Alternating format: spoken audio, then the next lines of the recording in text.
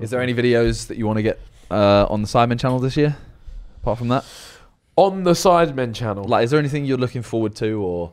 Yeah, I hope we do the Mr. Beast one. I really hope that one actually comes to fruition and we do it.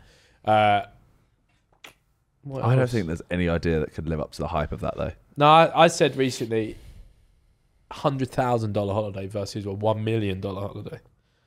So or do you go even more extreme and go $10 holiday versus $1 million? Yeah, maybe.